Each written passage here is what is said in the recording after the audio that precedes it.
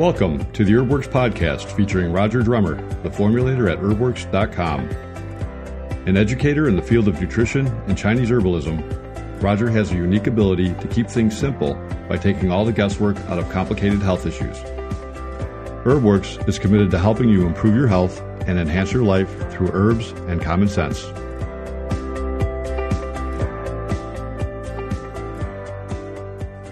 Hello, everyone, and welcome back to another HerbWorks podcast. I'm Laura Shakti. And Roger Drummer. So what are we talking about?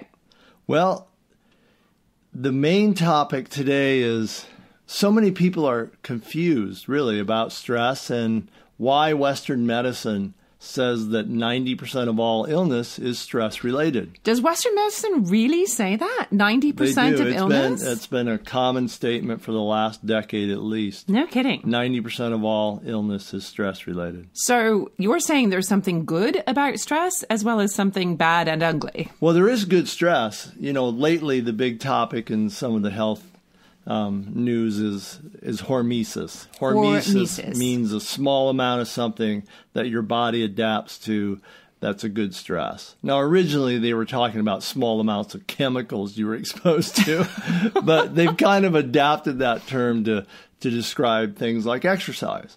Exercise wears you out in the beginning, and then you adapt to it and you get stronger. So the more often you do that, your body gets used to responding to small things. Same way now they know that if you dip yourself in ice cold water, like you go to some of these spas, they have hot tubs and then they always have the cold one that nobody gets into. Oh, don't get me started on that because I am a Northern European girl. We know about cold water dips. But nobody gets into them. But the reality is if you expose yourself to that, your body, it's really good for your thyroid, by the way. Your body adapts to that and it's able to regulate itself more, and it actually just feeds into your body's whole process of self-regulation. So cold pools are another example of how a stressor, this case really cold water, has a beneficial effect to your health. So is it true then that what doesn't kill you makes you stronger?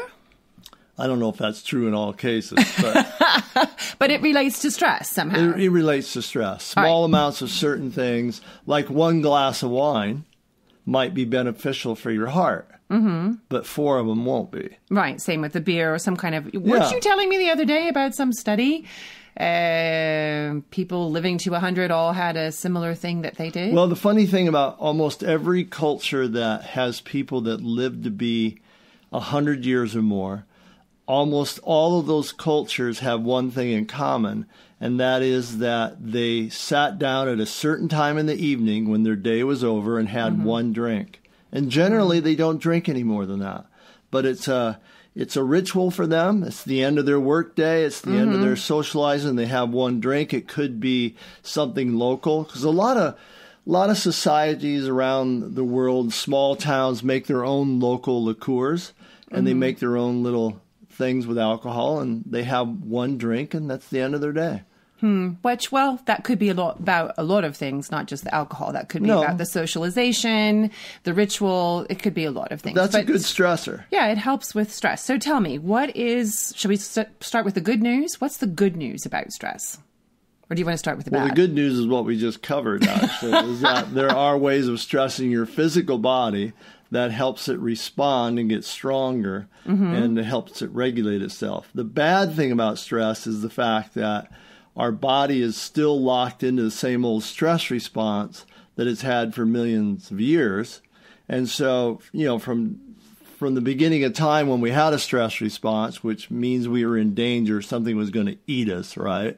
And so we responded a certain way. Well, our body still does that. And the problem today is that we have that same reaction sitting at our desk when we're supposed to be running for our life or fighting for our life and using up all that energy that gets flooded into our body from a stress response. But instead, we're sitting at the desk, you know, angry about an email or somebody in the office. Oh, sure. Little things that people ruminate over, and then it becomes a really psychologically stressful situation. That's kind of the start of really bad chronic stress because we have these stressors all day long. So instead of like we were out in the jungle and we got frightened and something happened and then all of a sudden you recover from it immediately because the danger's over, we never give our body the signal that the danger is over when we're at work, and so we're in it all day long. All right, so you're basically talking about the difference between the sympathetic and parasympathetic nervous system and how we respond to that with stress, correct? Right, and so just to explain that a little bit, sympathetic is the part of your nervous system that kicks into gear in survival mode, and so parasympathetic basically just means that's when you're relaxed. That's when you're actually present and you're paying attention to stuff. So one of them happens where everything is run at a heightened level when you're under stress and you're not paying attention. The other one's when you're more conscious and your body's running at a relaxed state. And in most people, the system is supposed to work equally. You're supposed to have the ability to be relaxed, go into present mode and then shuttle over into the high octane stress mode, and it's all supposed to balance out. So your body's always in a kind of an equilibrium. But the problem with modern living is that we're almost always stuck into sympathetic nervous system, and we don't give a lot of time to parasympathetic nervous system.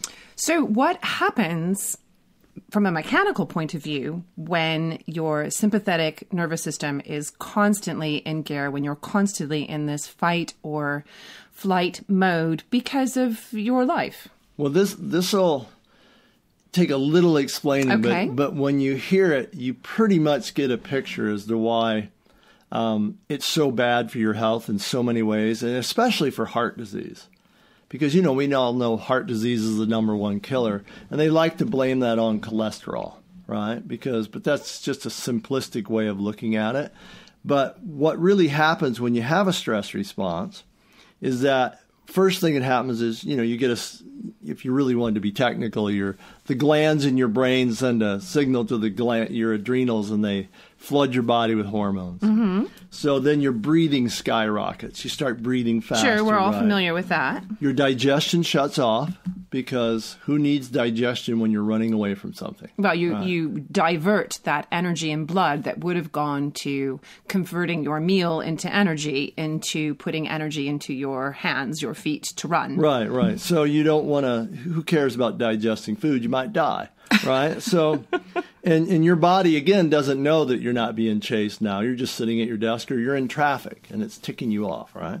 And then your sex hormones go down immediately, right? So this is one of the reasons why we have so many people with problems with their sex hormones. As they get older, their levels of stress actually drive down the production of stress hormone, and then their stress hormones are elevated, causing an incredible amount of inflammation. Well, actually, studies are showing that many millennials and even the generation below are having issues with sex drive, which was not prevalent before in people under 30. Well, part of that is just what I described with the stress, but also the eating habits of Americans have gotten so bad in the last 30 to 40 years that we now have a new generation of kids that have all grown up with really poor diets. Mm-hmm. At least, I'm 60 years old, at least. And senior discount. And when I grew up, even they didn't really have that much junk food around. Right. We had junk food at a picnic, or it was something unusual. It was special. Something unusual, but we always had a garden. We always prepared food. Every one of our meals was at home. So even though it wasn't what I would consider health food today, it was clean food. It was pretty good quality, and that's what we grew up on. But today, people are just growing up on fast food, and they don't know any difference. And so they got this, they're not really having a good launching pad as far as overall health in life. Right. And just so our listeners know, we still subscribe to that lifestyle, only I grow the garden and you do the cooking. Yeah, I cook. We still cook almost everything all at my home. Meals. Yeah. I prefer it. I like quality food. Well, you also cook really well. Yeah. So anyway, when your sex hormones go down and you get flooded with all these other hormones, your heart rate goes up, your breathing goes up, your sympathetic nervous system is just kicked into full gear, right? So now, to deal with the extra energy that you need, your heart force goes up. In other words, your heart wants to beat faster and harder to push more blood around so you have access to more stuff. So they shoot back into your heart with more force, which forces it to beat harder and shoot it back out faster. And then the arteries leading away open up a little bit for the extra blood flow to shoot it out to your body, right? So all these things are happening when you're having the stress response. And so what happens then is that your body now has this extra amount of blood forcing its way through your system. And that creates a huge problem. People are already getting stressed just listening to this. I mean, I can feel myself getting into stress mode just listening to it. This is where the big problem comes from, because now all that blood flow is causing pressure and stress on every junction of every vein and artery and little blood vessel throughout your whole body. Everywhere it turns and has a junction gets more stress now because it's coming through much faster than it ever was. That's an interesting way to look at it. It's like traffic. Right? Well, they say it's kind of like trying to force a fire hose from a fire truck through a garden hose. That much more volume and pressure. That's an interesting analogy. So at every junction, and there's millions and millions of them throughout your body where these little veins and things break off and go into different directions, right? Well, at every one of those junctures, it puts a tremendous amount of stress on it and causes little micro tears and injury. And every one of those injuries now create inflammation, which now you have a response to, right? And because you're stressed out and your body has pumped out some extra adrenaline and other stress hormones, your platelets in your blood start to clot together. They start to form into clotting much easier, right?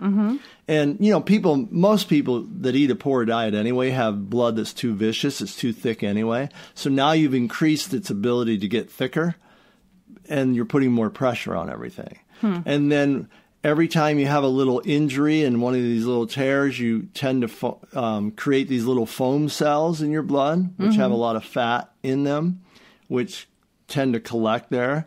And then if you have floating cholesterol around and you have too much sugar around and you have all this other stuff that's just floating through your bloodstream, it all tends to collect there. Reminds me of a traffic jam in Los Angeles is what it sounds like. And this is basically how you end up with plaque, because you have all these foamy cells, you have this extra platelets clumping up, you have the extra LDL cholesterol, you have triglycerides that are released during the stress response for energy that don't get broken. Everything's just kind of a mess. And you've got a bottleneck. It's basically clogging up the works, right? And you got an injury there and it all collects. So this is going on all over your system.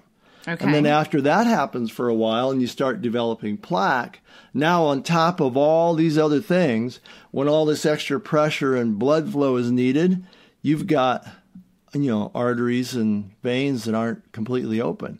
They're actually slightly closed because of the plaque. And this is kind of where high blood pressure starts too. High blood pressure is usually you don't have enough space for your fluid to go through. So then when you add on again, like most people have too thick of blood because they eat so poorly, then you add the stress to it. Now you're collecting all this fat and stuff in certain areas where it's injured.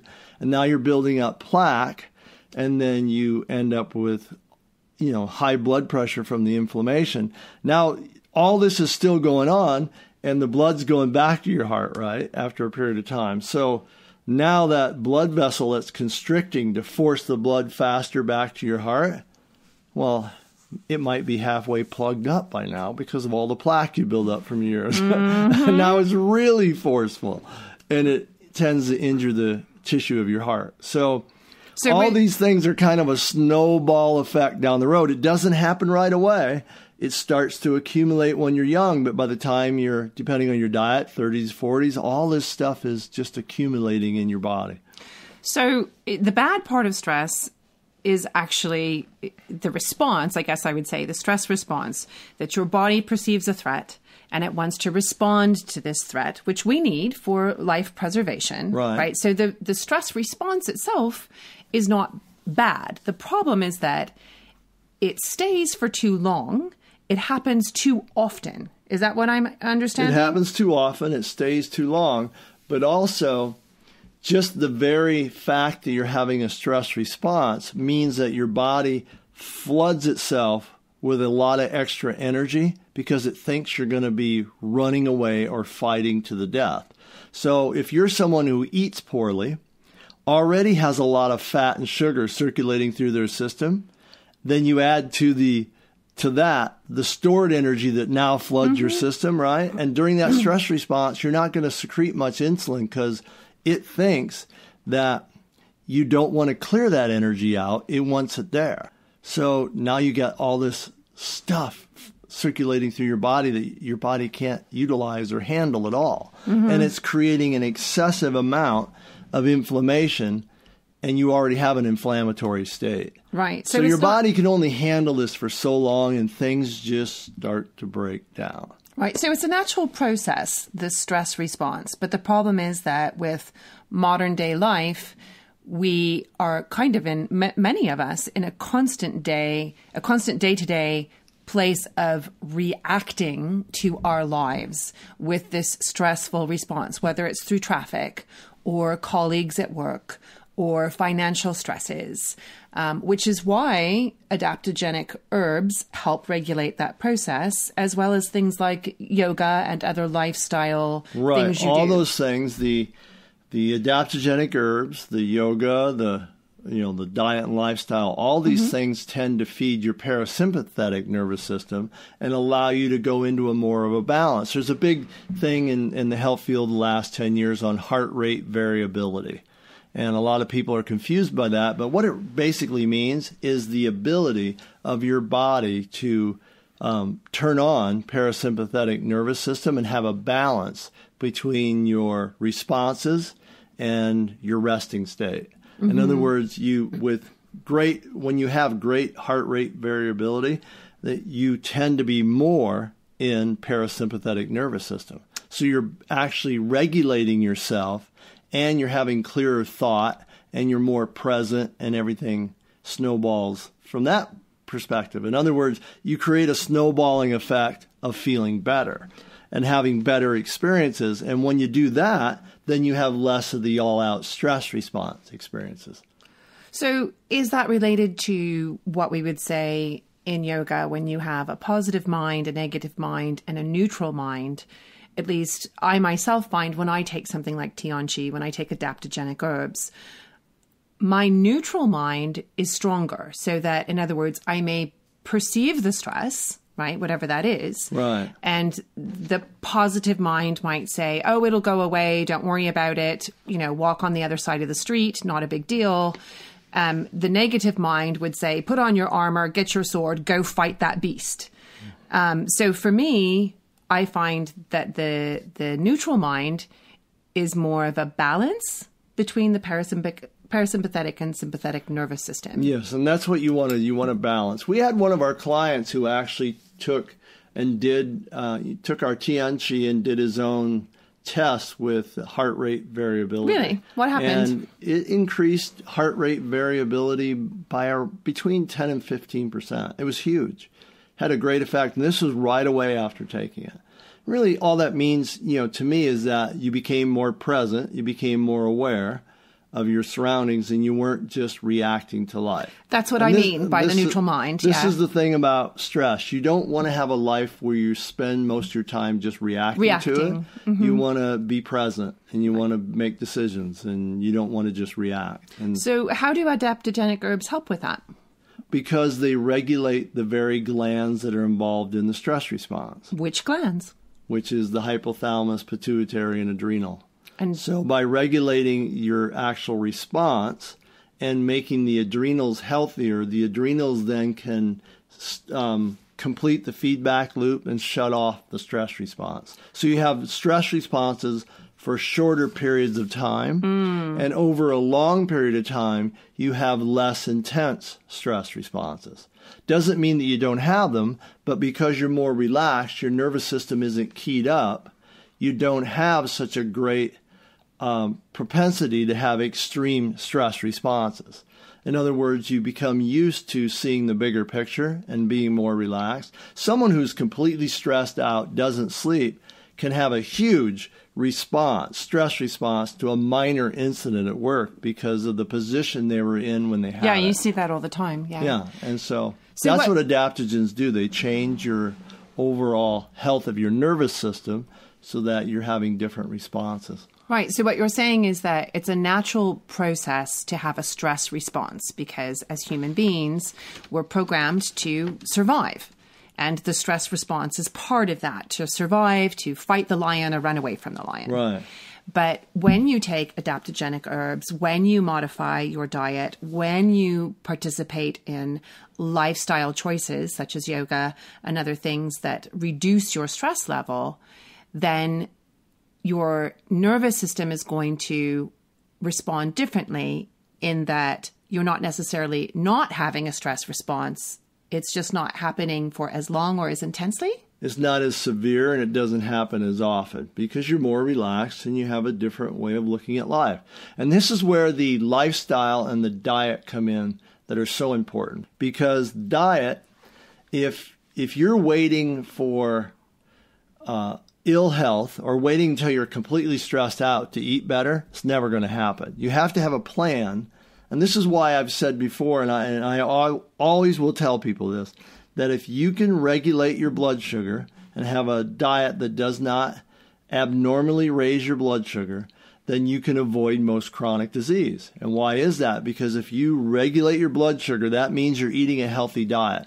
That also means that your body's not overburdened with fats and sugars all the time when you do become stressed out, and add to it by the stored fat and sugar you're going to dump out during a stress response. So you're healthier, and then you won't crave things when you're totally stressed out because you're already on a plan, you're already eating better, and so you don't fall into all these other pitfalls that just accelerate the damage from your constant stress. All right. So you talked a lot about the mechanics of what happens when you're in stress response. Right. And you've said that adaptogenic herbs regulate how the hormones or is that cortisol? What? It regulates all the hormones of your stress response. It regulates every gland in your body. So it'll have an influence on every level of hormone. It doesn't mean you take them and your hormones will go up. It might go up in response to your diet, to the herbs, but they only go up to a normal state where the gland isn't worn out. You know what I mean? So it's not going to push you into a high hormone state of anything. But because they're regulating and they make your glands healthier, it's not unusual for your glands to go back to a normal production of hormones, whatever that is for your body. So the adaptogenic herbs that you work with in your formulas, one of the benefits, I guess you could say, in relation to what we're talking about, stress, the good, the bad, and the ugly, is that you're still going to have stress responses, but they'll happen less often. And it sounds like because the adaptogenic herbs are bringing you back to homeostasis, back to a recovery position, that you're going to maybe not be as stressed out. You won't be as stressed out for as long, and you recover from it. And the recovery is the big thing. It's not so bad to have a stress response. Everybody's going to have them. But you want to move into the recovery phase, and this is the phase that people miss when they're worn out and they've had chronic stress. They don't ever go into recovery, and then their body never actually repairs itself. Right. So I have this really visual picture about the fire hose going into the garden hose as far as the stress response. What does the recovery from stress response look like, especially if you are taking adaptogenic herbal formulas? How is that helping? What does that look like? Well, it's just a natural response in your body to release other hormones that signal the stressor is over. And then when that happens, you go into a recovery phase. Your heart slows back down to its normal so thing. Your breathing changes. Your digestion turns back on. Everything's relaxed. And then because let's just say, for example, you're taking an adaptogenic herb formula like my Inner Peace. Mm-hmm. Because I put herbs in it that are good for your adrenals, in that phase, it builds your adrenals energy back up to get it to its normal level. So your body can recover quicker from a stressor. And that's really kind of the key to it. Everything returns back to its normal set point, and then you move on with your day. So it may return sooner, is what you're saying, that you may relax your heart sooner, that your blood vessels are going to open back up to their normal size, that the stress hormones, cortisol, are going to be regulated better. And this is really important, especially when you move beyond heart disease to looking at something like diabetes. You know, type 2 diabetes is epidemic in this country, and if you just look at some of the things we talked about earlier, when you have a stress response, what happens? You flood your body with fats, stored fats, released energy, and glucose. Your muscles are getting primed to fight or flight, but you're sitting in your chair at work, right?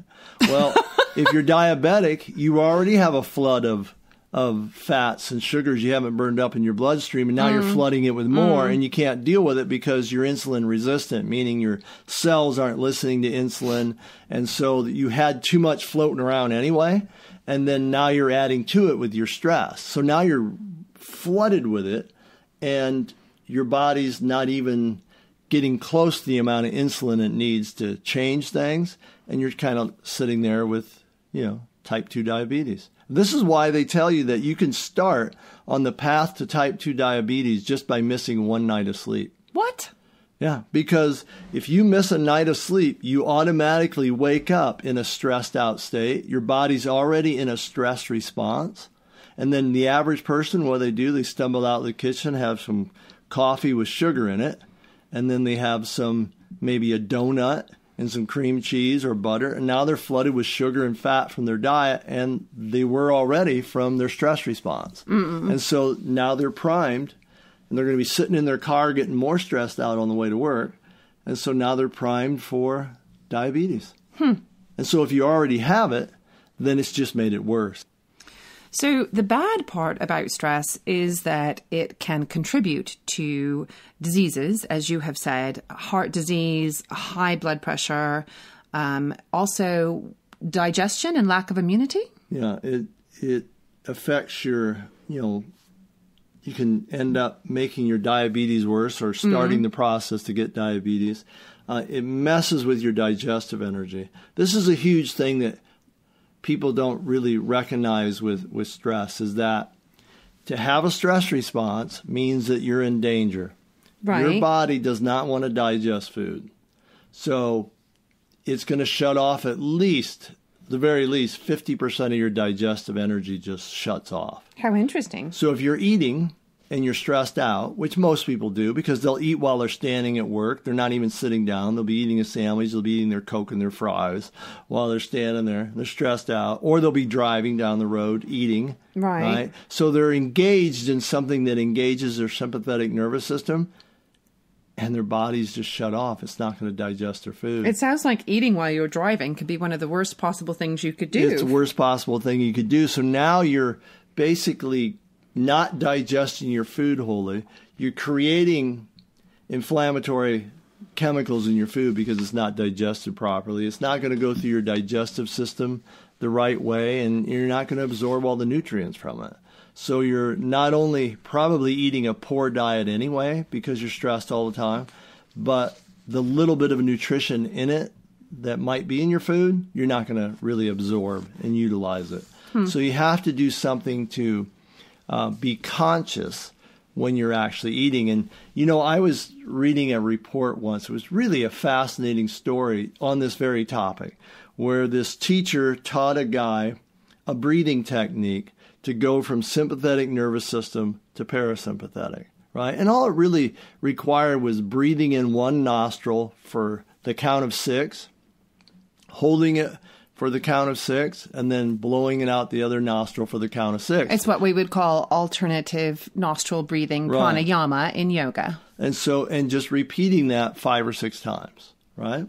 So he wanted the person to do that. And he also told the person, do not eat while you're driving, because the guy ate every day driving. And besides, the guy in this study also was someone who loved McDonald's cheeseburgers. He loved McDonald's cheeseburgers, fries, and Coke, and he told the teacher that he was never going to stop eating his favorite food. So he put him on this technique, told him not to drive while he ate, just to be relaxed. Sit down to eat your Big Mac. Sit down to eat while you're eating your food, right? So a month goes by, sees the guy again. He's lost 10 pounds, and he quit eating at McDonald's. After he said he wouldn't. Yeah. And why? Because when he forced himself to sit down, do the breathing technique, so it took a couple minutes. It only takes 2 minutes. He was relaxed, right? And once he relaxed and sat down and paid attention to what he was eating, he realized he didn't even like it. It tasted horrible to him. He never paid that much attention to it when he was driving. It was something he shoved in his face, basically. And so once he sat down and realized that, and he started relaxing around his food, he not only quit eating the junk food and started eating better food, but he had more energy and he lost 10 pounds. Yeah, that doesn't surprise me, because in teaching yoga, I often have new students who, when they're introduced to pranayama, breathing exercises, they feel a tremendous difference in just doing 3 to 6 minutes a day of breathing exercise pranayama. This is why you have to do something to bring yourself back to full conscious presence when you sit down to eat. Now, a lot of people pray before they eat, and that's perfectly fine. That'll do it. Besides, whether you believe in prayer or not, it's a signal that you're stopping your normal day and you're engaging in something else. And having gratitude for and the having food. gratitude. And once you sit down and do that, your nervous system completely switches. You start to switch to parasympathetic, and your body utilizes your food differently. And if you're not doing something conscious like that throughout the day, then you're not going to be actually digesting and absorbing your food the same way. Yeah, that's really interesting. So if you look at all these things, you can, and we're just kind of scratching the surface of all this stuff. Yeah. You look at just heart disease and high blood pressure, and then how diabetes rolls up into that, because, everybody with, the highest rates of heart disease are with people with diabetes. And then you look at how digestive issues play into all these things. Right. This is where this whole thing comes about. Stress just disrupts basic function. Well, we've talked about the good part of stress, which is that in some ways it does engage your body, right? It can make us healthier when you have minor stresses on the body, such as building your muscle tissue or having a response that you might need in a life-threatening situation. We've talked about the bad part of stress, which is basically that it contributes to illness, right? Such as heart disease, high blood pressure, digestion, diabetes, lack of immunity. What's the ugly part of stress? Well, the ugly part of stress is that it ages you rapidly and wears you out. Because all these things have to do with, with the breakdown of your body. It has to do with not having optimum level of functioning in your body, and how your cells are literally being deprived of nourishment and energy your whole life. And so that's basically the ugly part of it. So, Roger, you have talked about the physical effects of the stress response on the heart, the blood vessels, hormones. What is the physical effects of the stress response on the brain? Well, the brain has a wide range of, let's say, inflammation that occurs during stress. So just the fact that you have a presence of a high level of cortisol causes the memory center of your brain, which is called the hippocampus, to actually become inflamed and damaged. And what is cortisol again? Cortisol is the stress hormone.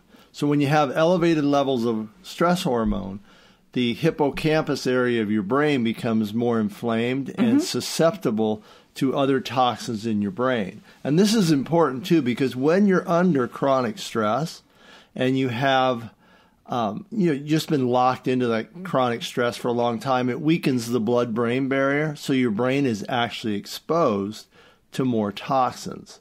And now the hippocampus, the center that they all call the memory center, soaks up more of those toxins. And especially like if you've had a traumatic experience, say you had a head injury, well, for a few weeks after a head injury, then your brain barrier really becomes weak and lets more things up into your brain that cause inflammation and cause long-term damage. What is the blood-brain barrier? Well, it's a barrier that keeps certain levels of toxins out of your brain.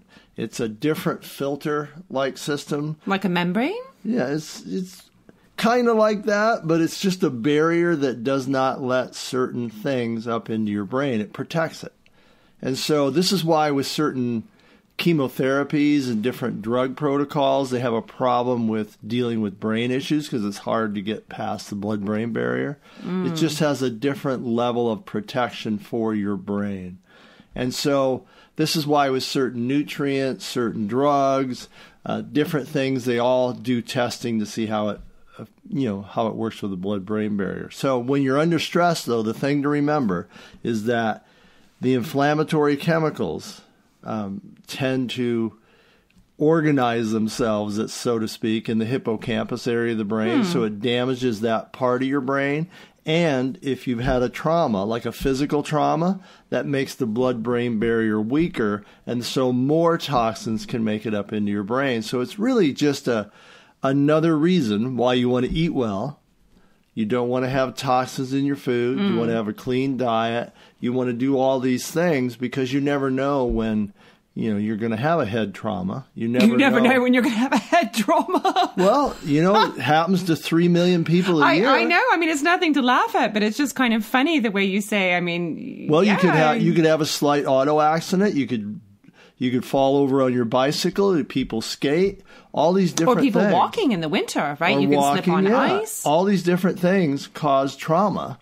And that type of a trauma weakens your blood-brain barrier for 2 to 3 weeks. So then the toxins in your food, whether it's pesticides, heavy metals, or just even your body producing antibodies to something you ate that you're allergic to, it all makes it up into your brain and can cause an inflammatory response. So again, it's just another reason why you pay attention to your diet, you pay attention to stress, you pay attention to all these things because it's just being proactive for your health. And there's nothing that you can be more proactive for than brain health because, that's the main thing you want to protect as you age. Now, you yourself have had numerous head injuries from athletics and accidents and bad luck over the years. Did you formulate your adaptogenic herb formulas for personal use at some point? Well, everything I formulate for personal use, but I didn't do it specifically just for my brain injuries. Although, the nutrition I use, the Chinese herbs, all these things really helped me with my own brain injury, and they're part of my healing path to figuring out, how to deal with brain injury and all those different aspects of health. So it has been part of my healing process. Yeah. And everything that I've learned and everything that I apply to Tianqi and to inner peace all really has to do with, past experience. Yeah, you've actually had such severe head injuries that you've lost the ability to speak, lost memory. You've really had some severe traumas. Yeah, but again, I honestly believe the brain can recover from anything, given the right set of circumstances, the right nutrition, the right energetics, with herbs, all these different things. You can create something, sort of a prophylactic type program to protect your brain from just about anything. Because I don't see why the brain should be any different than any other part of your body. Why shouldn't your brain be able to go back to a set point of equilibrium and heal itself, given the right tools? Oh, that's a wonderful philosophy. This is Laura Shakti. And Roger Drummer. Thanks for listening to the HerbWorks podcast. And if you want more information, go to herbworks.com.